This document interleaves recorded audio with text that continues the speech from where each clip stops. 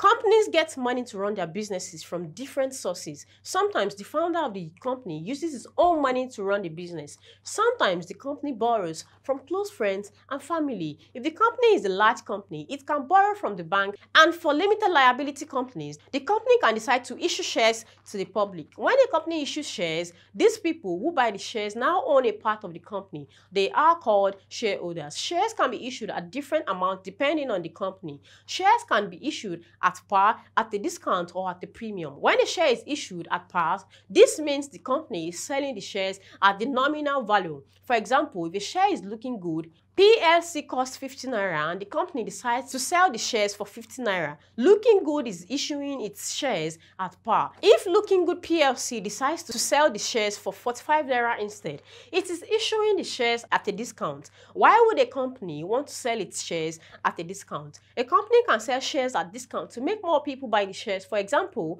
if the company is not doing so well, or if it is a new company that no one knows about, everyone loves a discount and people are always tempted to buy more when there is a discount. Imagine something you love so much. You probably do not mind spending any amount on it because of its value to you.